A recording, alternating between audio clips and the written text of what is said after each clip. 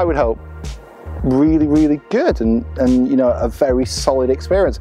We were really lucky at TXM Technology that with the investment we had and the support we had from the group, it gave me time and it gave me space to really think about what we wanted to grow and how we wanted to grow it and what type of business we were going to be. And from day one, the thing we talked about was culture and brand and the experience and the key drivers of what we were going to do. And we also talked about, because we were all quite experienced within the business, I got 22 years recruitment experience, we also talked about what we didn't want it to be.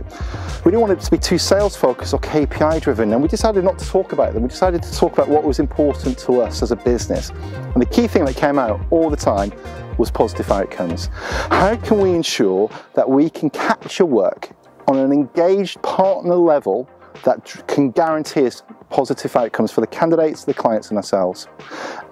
And everything we do, every single time we speak to a candidate, every single time we try and capture work or engage with a new customer or an existing customer, we're thinking about, is it going to drive a positive outcome and affect people in a positive way? And indeed ourselves. And if it does, we do it. And that's what our clients and candidates can expect from us. Authentic, open, honest relationships that we will share bad news and good news equally, and we're not affected by sales or margin, we're affected by what happens in a positive way tomorrow.